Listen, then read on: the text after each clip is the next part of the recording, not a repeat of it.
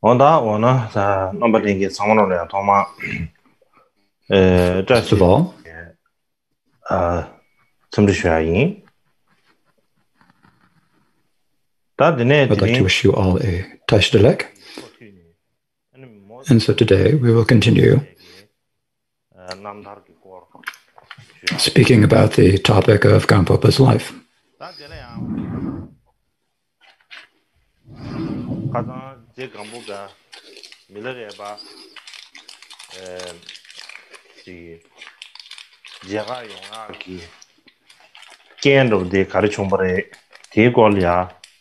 Yesterday I spoke about the conditions that made Gampopa wish to see Lord Milarepa.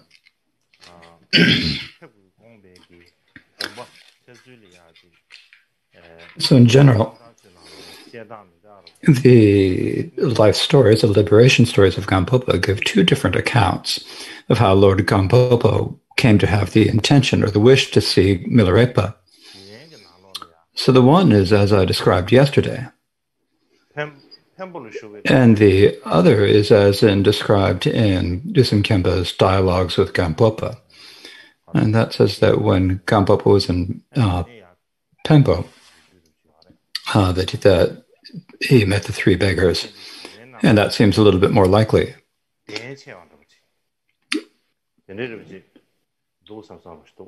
So I think that that one is more likely true.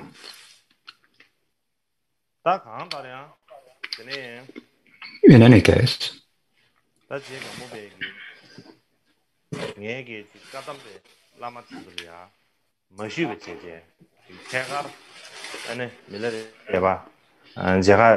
so Gampopa thought to himself, if I went straight to Milarepa without asking the Kadampa gurus first, it wouldn't be right.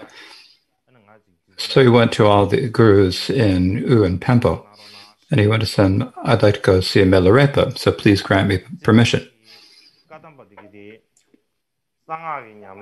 So generally, the Kadampas were very reluctant to practice the secret mantra openly. And in particular, he was going to a place where there were tantric householders. And so they thought, for that reason, what they must have thought, that he would probably become some sort of a ngakpa, a tantric practitioner. And so, because they thought that, it was difficult for him to get permission at first. But in the end, they agreed. And so the teachers at Gyayundak said, Milarepa must be a siddha, so take the teachings Dharma with them, but bring them back to us. But do not discard these Kadampa robes. We've all gotten old. And so we're getting close to death. So you absolutely must return. And so he said, and they also gave him a gift of provisions for the journey. Generally,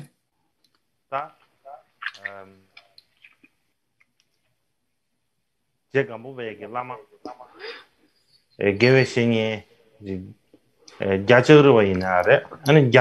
you think about the teachers of Gampopa, Gyachadagwa or Gyayunda, the reason why they were all called Gya is probably because they were from the Gya clan, so they're called the Gya.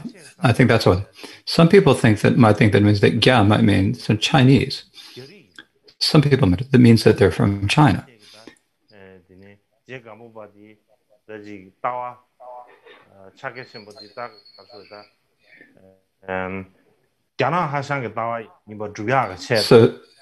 So some people, in order to prove that Karmpopa's view, they think that Gampopa's view of Mahamudra is a view of the Gyana Hashangs, of the Chinese Hashangs, and so in other words, they say that his teachers were all called Gya, so they use the fact that his teachers were all named Gya as proof that they are Chinese. But at that time in Tibet, just because they're being called Gya does not necessarily mean that. And that particularly at that time, it meant that they were it does not mean that they're Chinese. For example, Gyayundak was someone who had spent his time really devoting himself to practice. And so he actually gave Gampopa the instructions, particular instructions on non-thought from Je Gampopa. And also he gave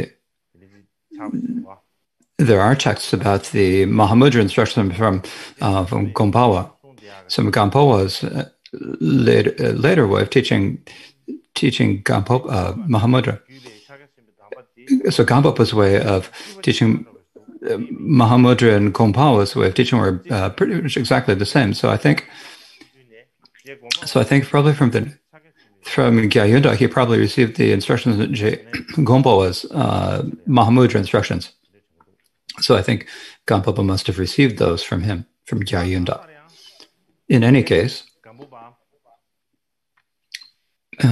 Lord Gampopa asked for permission from the Karmapa lamas, and he went with his friend Gongchen to in Tibet.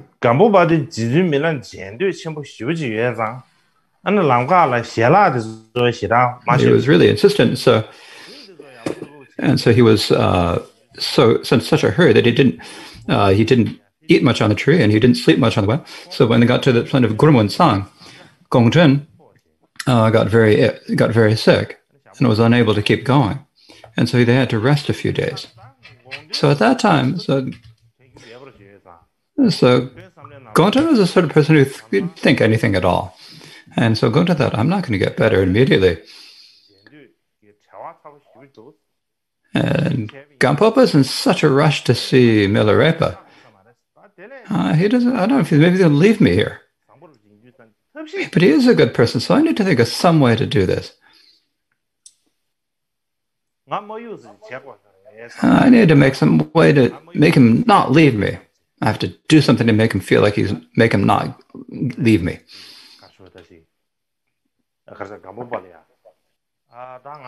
And then he said to Gampopa, "Oh, it's going to be difficult for me to get better quickly. I probably won't die, but if this creates an obstacle for you for your Dharma practice, that wouldn't be good. So you go ahead. When I get better, I'll follow along." So that's what he said. And when he said that, so Gampopa thought, he must have really thought that, a friend should be exactly like you. Not you getting here when we're together, and not sad when you're apart. So that's great. Thanks. And he gave Gongchen all the provisions except for the gold and tea for offering to Milarepa, and then left. Gongchen had spoken so boldly, and he didn't dare say, "Don't leave me," but in his mind he was extremely disappointed. He abandoned me when I was sick and ran off, he thought. He was so disappointed. Oh, I'm going to show him. And so when he got for instance, he didn't go to Tur. He didn't follow Gu, but he went down to Mei, to Kan, the region of Kan. He gathered a lot of offerings. And so the story is later, when Gampo was in Sewalung, he brought, the long Tibetan bricks of tea, the long Tibetan bricks of tea, and horses and donkeys, and he made a big show of it when he came. So there is that is recorded in the histories. So how did Gampopa's travels to meet Milarepa go? When he was on the road, he met some merchants, and he traveled with them for a fortnight. And they came to a place that was about 2.5 days' journey from Milarepa, where Milarepa was staying. And he suddenly took very ill and collapsed in an empty plain. He was unconscious for half the night, and he almost was unable to regain consciousness, about to pass away. And then when he eventually recovered his senses, he looked in the direction where Milarepa was said to be, and prayed to him. And this helped him get a bit better. So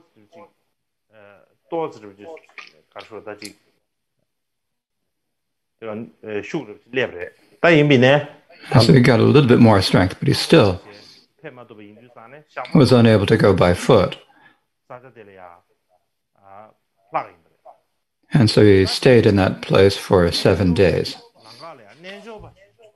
Then there was a yogi who came along the road.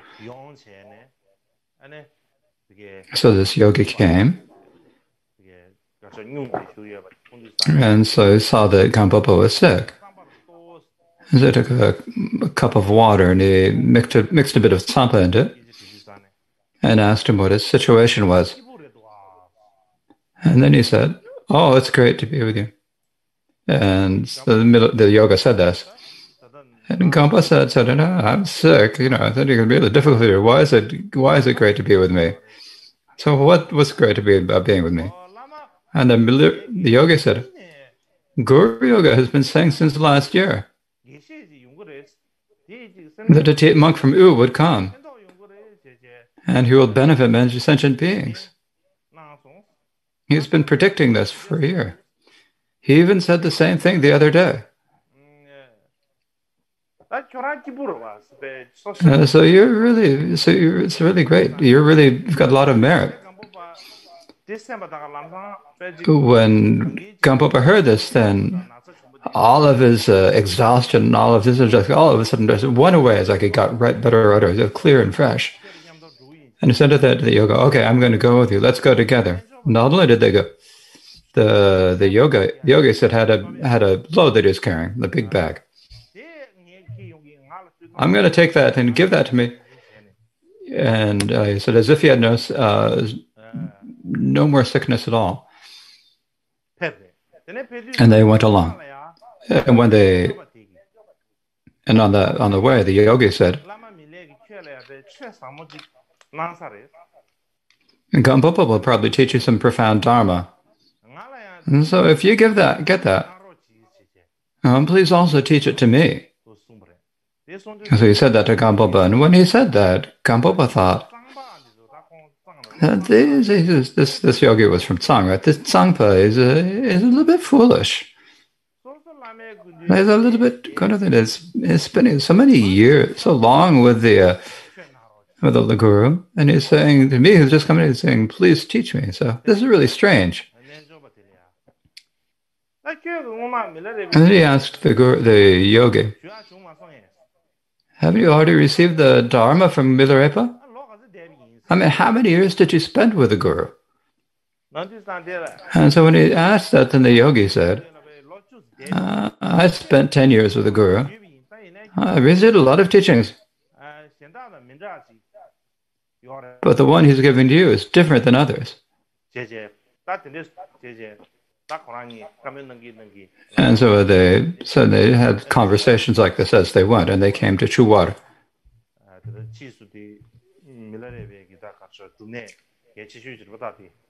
This is later they built a monastery that was a great place where Milarepa practiced. And so that yogi he just disappeared. Where he went, Gampopa had no idea where he'd gone.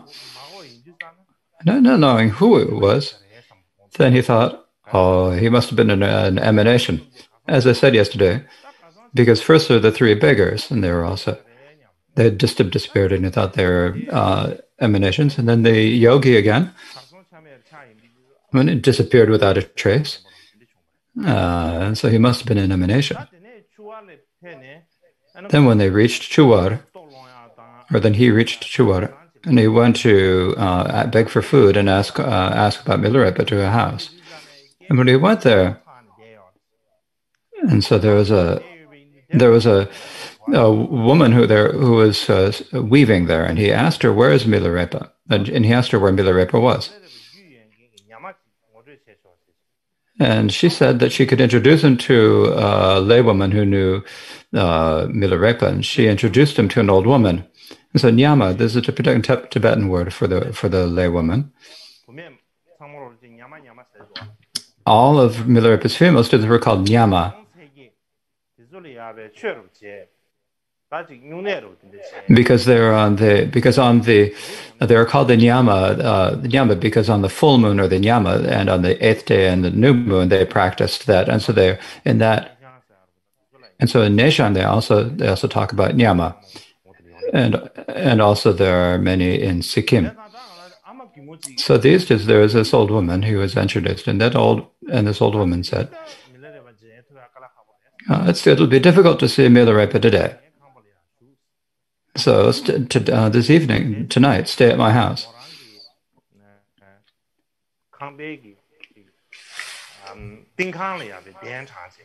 And she brought him upstairs into the house and gave him food. And then the old woman said to him, when I went to see the Jetsun yesterday, and when I saw him, he was saying to his students, last night I had a dream. I had a silver vase that was filled with amrita, and a monk came from the east, and that monk was carrying an empty crystal vase. And I dreamt that I poured all of the amrita from the silver vase into it.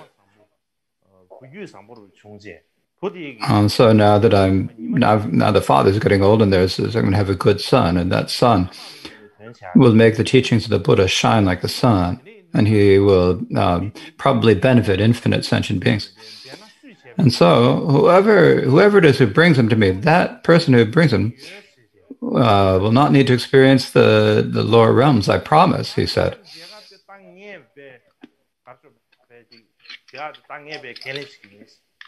And so I'll promise to bring you to the tomorrow.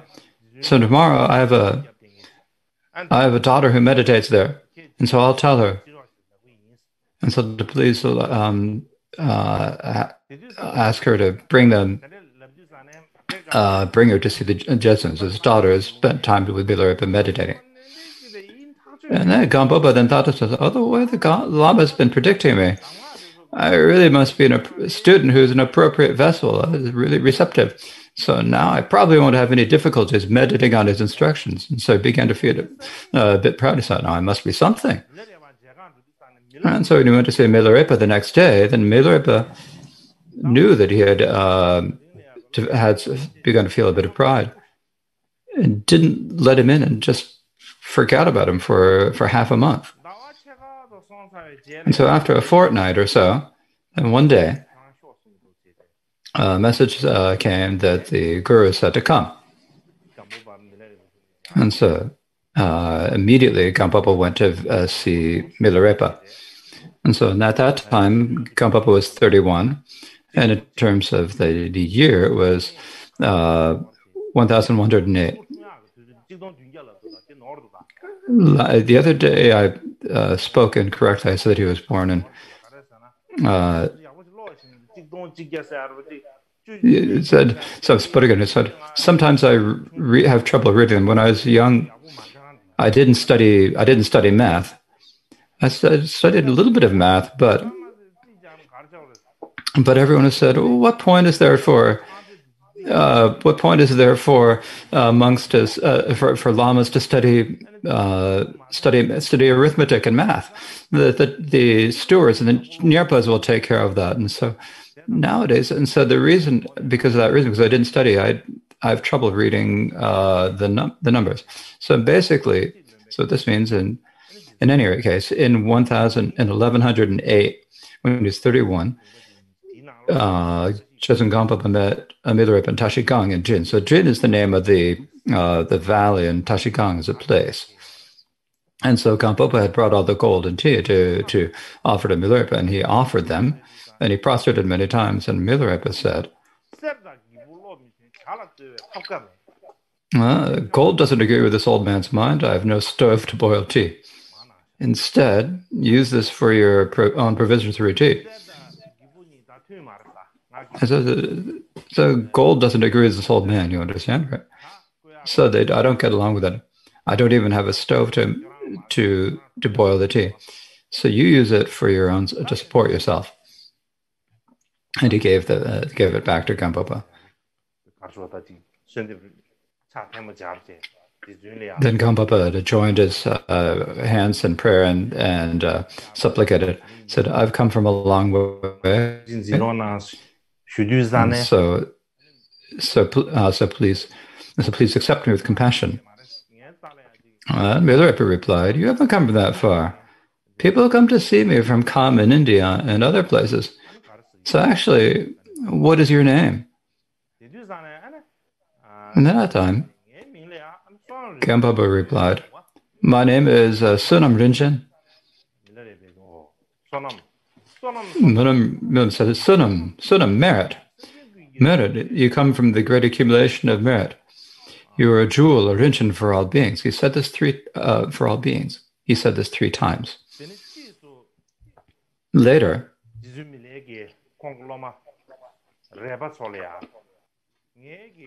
Later, the Jessen said to his students, who are Repas, "Just hearing the son of mine's name will accomplish the benefit of infinite sentient beings."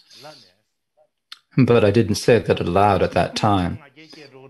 He probably thought it'll make Gampopa feel proud again. And so he probably didn't say it for that reason.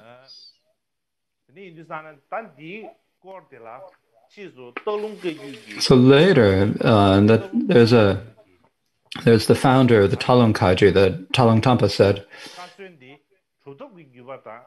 "This tradition of ours has two lineages, the lineage of Siddhas and the lineage of Buddhism." So from Gampopa is Buddhism. So from Gampopa on, it's lineage of blessings, and then before that, it's lineage of Siddhas. So when we talk about Rinpoches or jewels, they say, they mean the precious, and so we say Rinpoche at the end. We say Rinchen on that. So we say Rinchen at that point, and it's not just that. So Gampopa, when he blessed his students, traditional students, so that they could easily realize Mahamudra, and he had this particular quality that he could do this. And because he was similar to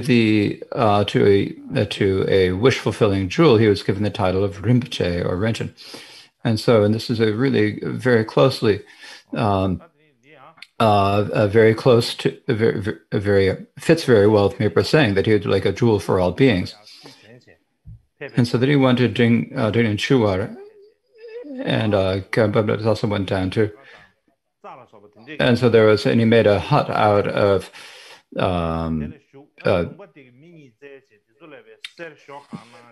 They made a hut out of grass and wood under there, and he spent there, and he used the gold and so forth to gather provisions and stuff, and things that he would need. And then he asked Milarepa for the provisions.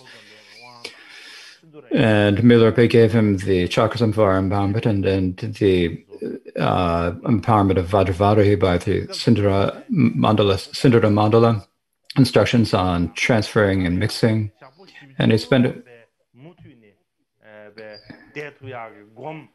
And then at that point, Gampopa said to me, "I have really good meditation. I can meditate for 40 days continuously."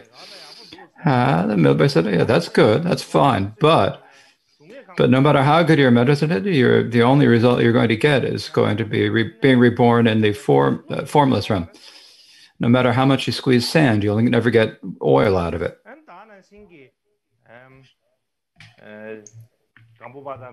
Likewise, Gampopa and Milarepa were talking about, had a conversation about Kadampa and the Tantra. And Milarepa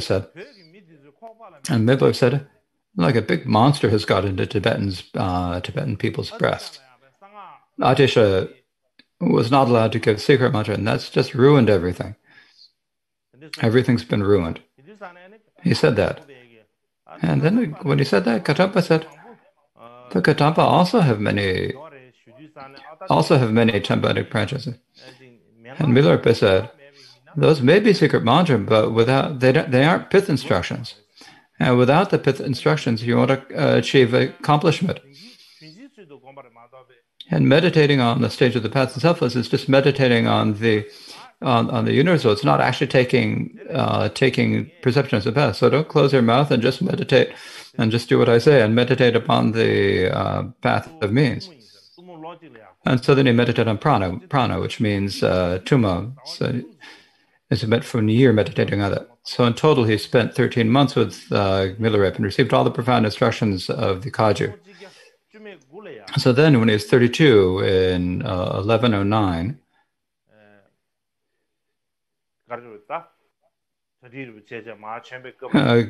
Gampopa prepared to return to U in central Tibet.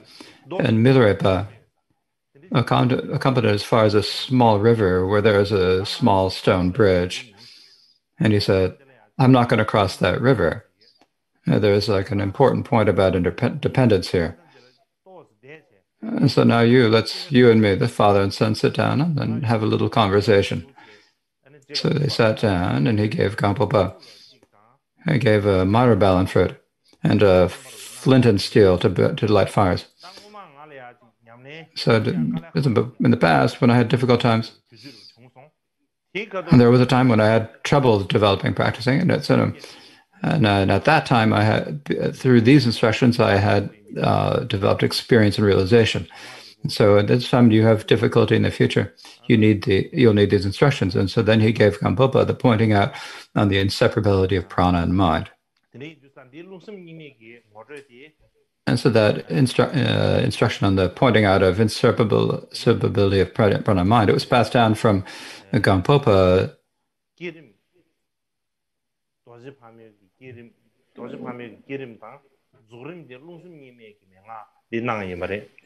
and so he gave to do some Kempa, the instruction in the creation and completion phases of Vajravara, this instructions of the inseparability of prana and mind, and this has become a particular feature of the Karma constant. And then Milarepa said, "Now, actually, you're probably going to be like really great paramount of great meditator. So now you must not have any arrogance about family or friend.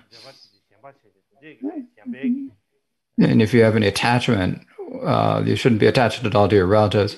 You must give up on this life, be a child of the mountains, practice all Dharma in union. And I'm an old man, but continually pray to me. In particular, do not associate with people who have great desire or great hatred or great delusion, because the reason is that they're going to influence, their stains will affect you. And wherever you go, like a wounded animal, be careful and do not let your mindfulness decrease. And in your conduct, be peaceful and subdued. And I should always be very patient and forgiving. And no matter who you meet, please get along with everyone. And also be very clean, but don't think too much. So whenever you can, keep to silence, don't speak a lot, and you need to stay in strict retreat. Even though you realize your own mind to be a Buddha, do not abandon the Guru. In actuality, there's no accumulation or purification, but gather even the smallest accumulation of merit. And so though you realize karma and results have no truth, avoid even the smallest misdeed. Though you have the experience of there being no equipoise or no post-meditation, do the practice of sessions and breaks. Even if you understand yourself and others to be equal, do not denigrate the Dharma individuals. And so in this way, he gave these really important points of instruction. So you must come to, on the 14th day of the horse month in the year of the hare, you must come down to the area between Jun and Yenam. And so he said this, and then he also made the prophecy about the place of Dhala Gampa. So then Gampopa at that time said, I said, precious Guru, you said a while ago that you had a profound instruction that you would give me later. Now please give it to me. So now please, I'm about to go, so please give it to me, right? And so he asked this, and right, and when Milarepa, I said, what the instruction said? Said, Milarepa had spent so long practicing his buttocks. So if we don't And so it had been covered up with calluses. It just totally filled it. It was like a monkey's bottom. And so it had gotten really tough. And so he didn't have any cushions like we sit on, right? He just sat directly on the bare ground. And so he showed his bottom that had become like a monkey's. And he said, I practiced until I got like this. You also need to find some grit and determination and meditate. And so in this way, he was parted from Milarepa. So after Gampopa met Mijalis, he once again went to U. The Karmapa gurus before had told him that he said, you're going to go see Milarepa and get the instructions, but don't give up your Karmapa robes. And so as the Karmapa said, he wore the hat and the robes and the shoes as taught by the Kadampas. And when he went to them, and he went to see the Kadampa gurus, and they were very pleased. And particularly the Geshe Drepa and Geshe Chogri were very as I mentioned, Geshe Drepa is, as I mentioned, he met him on the so some say that he met him on the way to his place. And some place that he also went to Geshe Drepa. And at that time, Nyumrumpa said to him,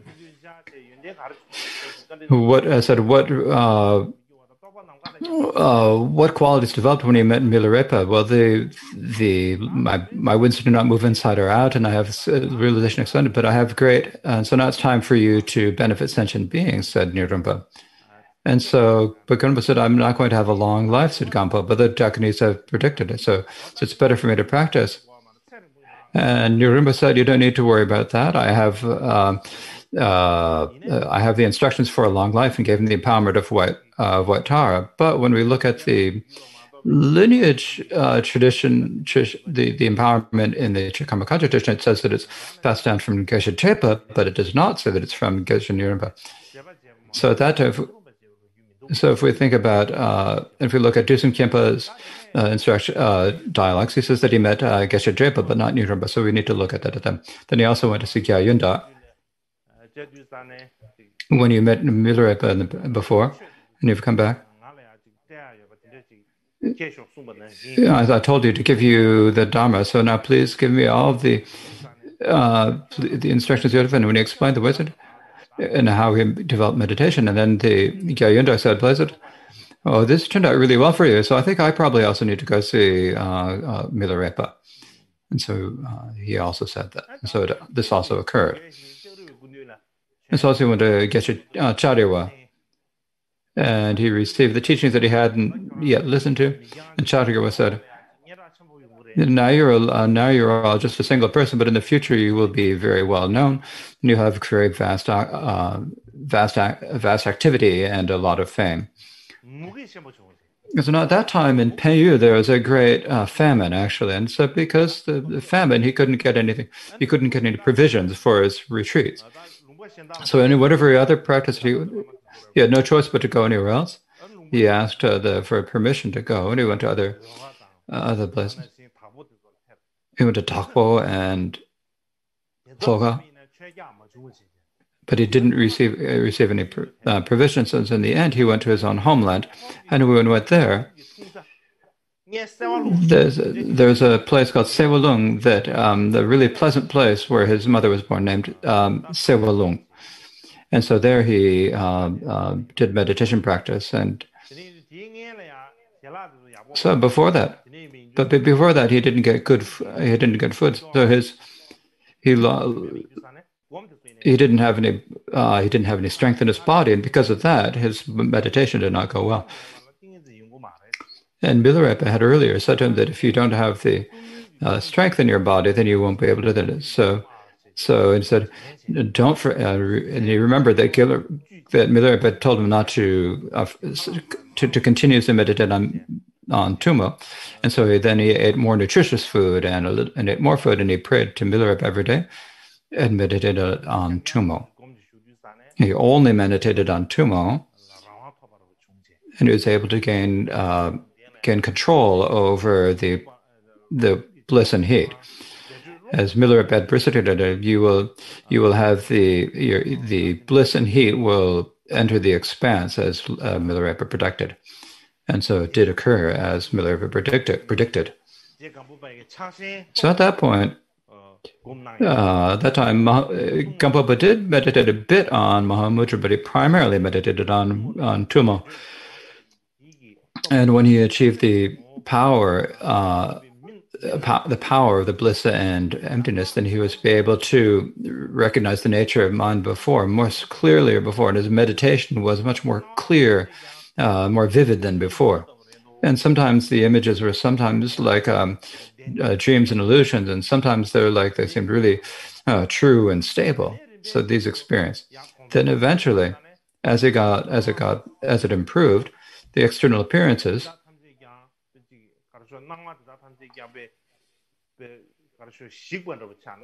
It's like they all just kind of fell apart. All the appearances just fell apart and dissolved into the nature of the mind. He had an experience like this as well.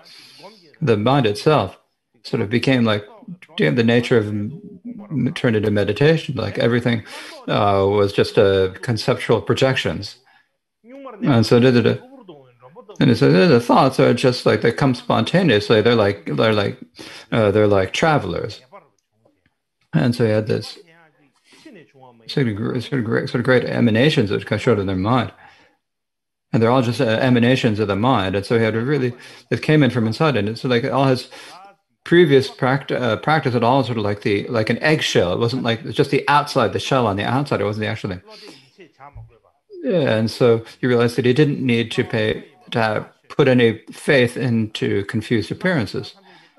All appearances are just, and sometimes he thought that they're just complete untrue and emptiness. Sometimes they're like, untrue and like illusion.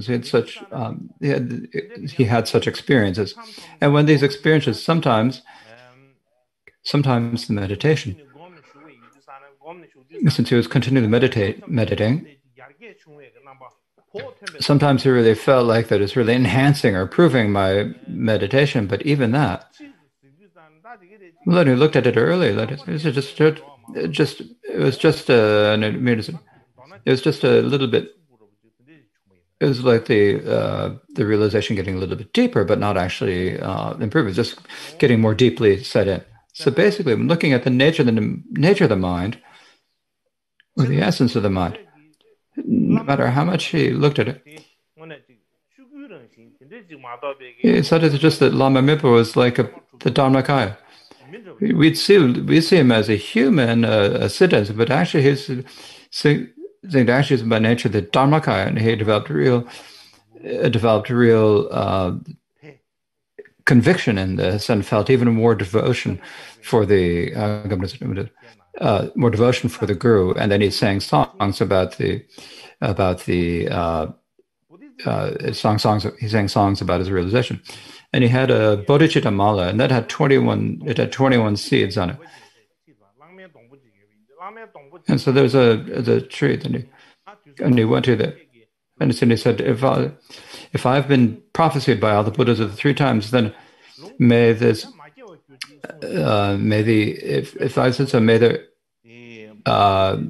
if this is true, may this bodhicitta grow into a tree, and by the power of speaking these words of truth, then it grew, and it grew a bodhicitta tree, and that tree is, and they say that you can even still see this old tree. And so basically, Sewa Long, he spent 6 or 7 years practicing.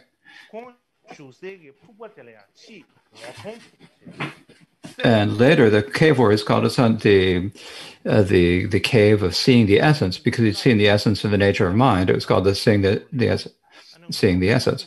And so, in the 7th Karmapa, Achare Gyatso went to Sewa Long. He went there and he saw this cave of seeing the essence. So there must have been the cave there. So generally,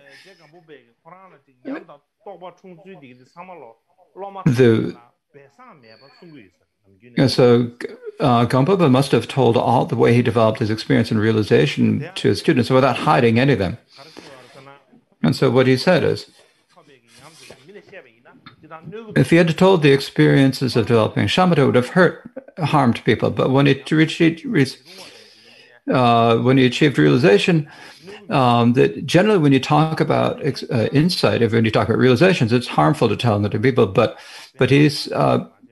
Gampopa realized that telling it would not harm it. And because he realized that it would help his students, he taught it without hiding anything. So how is it that we know about his realization and so forth? It's because he had told them to all students, and so therefore we had received them. And then when he was 39, in 1118, he went to Ulka, and he spent 3 years practicing there.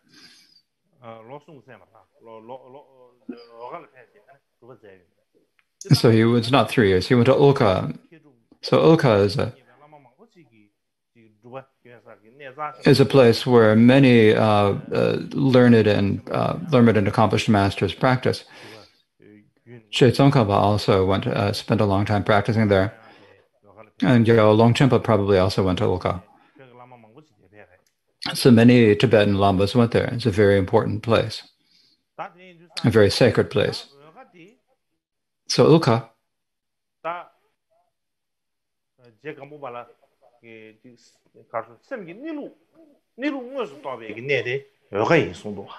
so Ulka is the place where Lord Gampopa actually realized the nature of his mind. So Ulka is where he actually realized the nature of mind. As it says in Palmadrupa's supplication to the liberation of the Guru, when he stayed in Ulka, he realized all phenomena, like dreams, are untrue. The unelaborate became manifest. He said, "This is my last birth. I prostrate to you, Lord of the 10th level." And so it says, as Palmadrupa said, the place where he actually realized the nature of mind was there. Also, Gombotsutu Nimbo, who's one of Gampopa's nephews, says Godun Simbarat. The place where he first met Lord Gampopa was in Ulka. So one day there is Gombotsutu Nimbo. So this is the uncle was Dapodim and his two nephews. So he's his older brother's younger son. So Golden Sumpa went. And he said to Gombotsutu Nimbo, I'm a Bodhisattva in my last lifetime, but don't tell anyone else because they won't be able to understand it, and they'll gather misdeeds. So it's like a sign of his realization.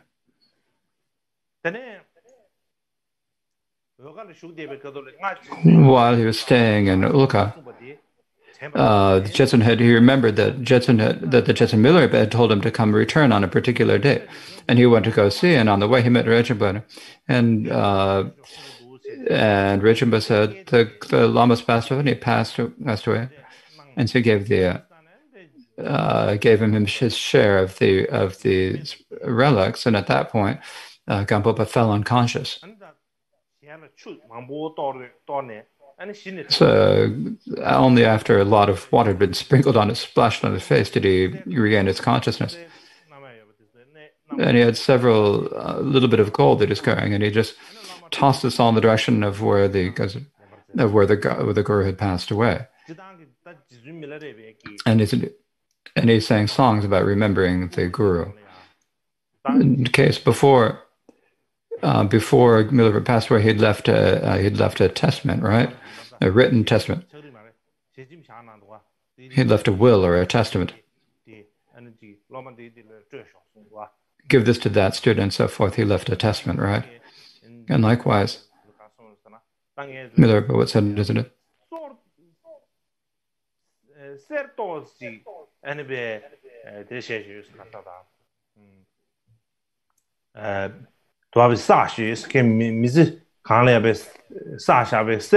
have a little bit of gold that I've gathered in the course of my lifetime, and after I've died, and so you're going to need to divvy up that gold. And the students are like, does Milarepa really have gold? How would Milarepa get gold? They're all talking about this, and later, When they go to the place, they dug up the place where he said it was. There was no gold. But there's no gold, but there is a piece of sugar, a cube of sugar. And then he'd written, next to that, there is he had written something. It said in this.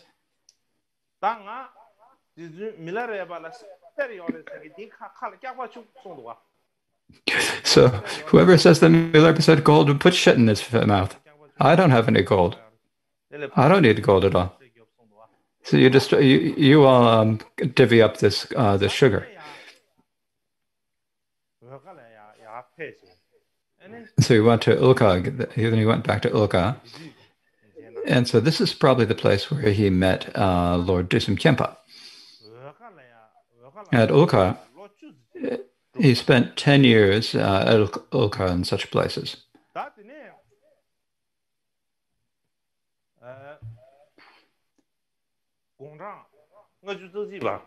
And then when he was 51 years old, in 1128, he went to Dahla Gampo.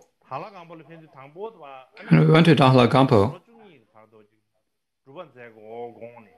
he thought to himself, I should spend 12 years doing practice. And when he thought of it, and in the dream, there was a woman who came, who had body was smeared with ashes. She had a feather in her hand, and she said, instead of spending 10 years sealed in retreat, it's better to spend 12 years spreading the teachings. And so he decided at that point to begin gathering his students and nurturing his students.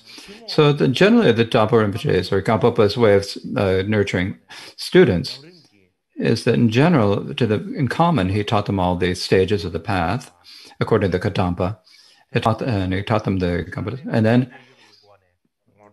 then he would teach them the Sutra Mahamudra of the co-emergent yoga.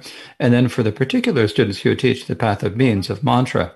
So in brief, he had the Kadampa pith instructions on as the foundation, foundation that submits on that path. You have the path of the union of Mahamudra, and so in this way, of the confluence of the Kadampa and Mahamudra.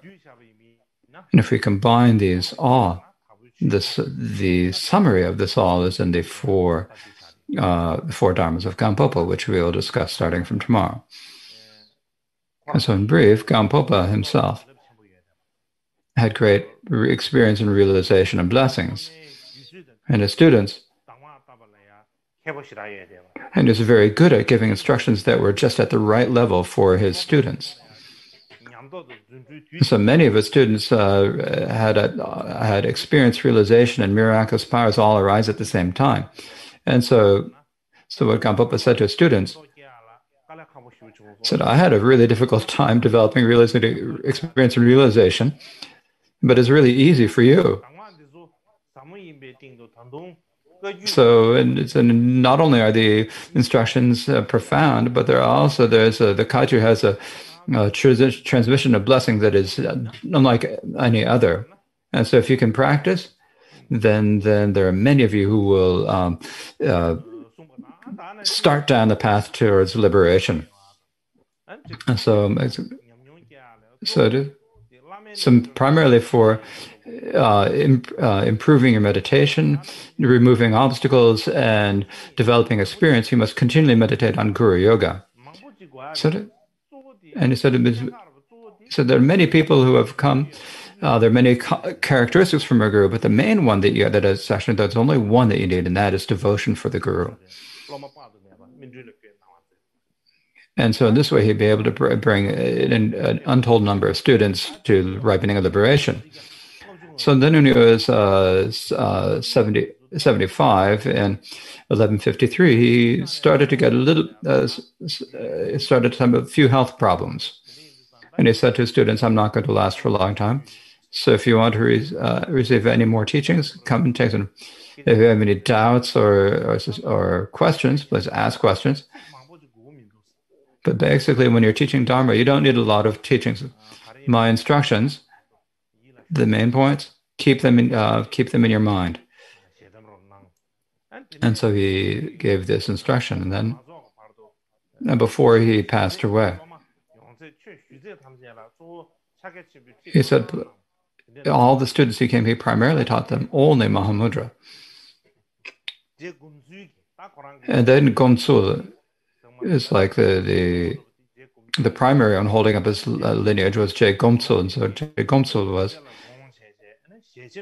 so thinking about please leave a testament for students in the future. When Gomtsul made that request, then the main testament, there are many, but of course the main point there is any student or any individual who has not met me, who thinks if they read the precious garland of the supreme path and the ornament of precious realization, if you read those, it'll be no different than actually meeting me. So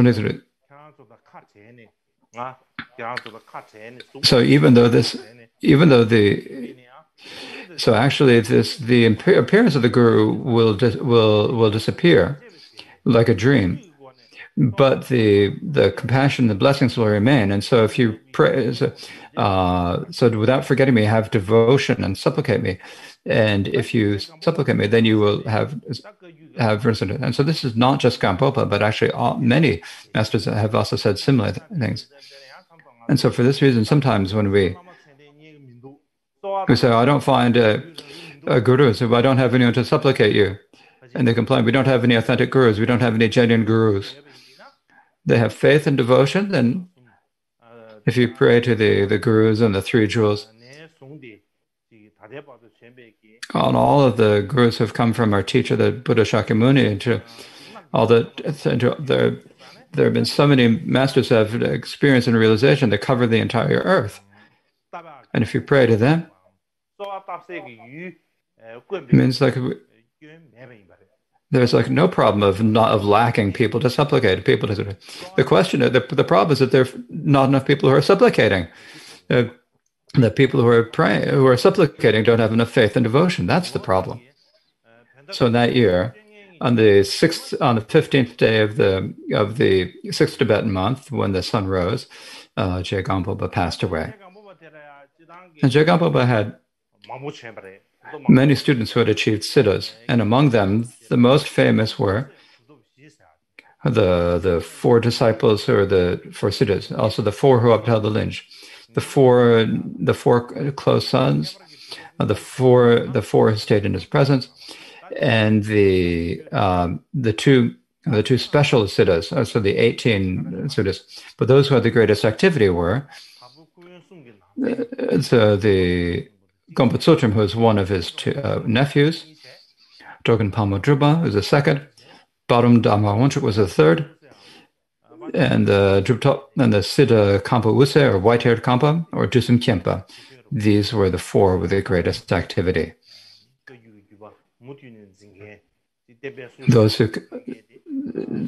Those are the ones who would continue to uphold the teachings. They continue to be like the life force of the Kadampa teachings. So now I've given a life account of the life and liberation of Gampopa. So starting from tomorrow, I have to talk about the four traditions. If I only tell you stories and tell you history about Tibet, it's not okay, right? Well, that wouldn't be right. So starting from tomorrow, I will teach on the four Dharmas. So actually the four Dharmas, I gave you yesterday, there's only one stanza, right? But we'll give it a bit of longer explanation. I have to give it a little bit of explanation. So basically, especially in the collected works of Gampopa, there are what are the pith instructions on the four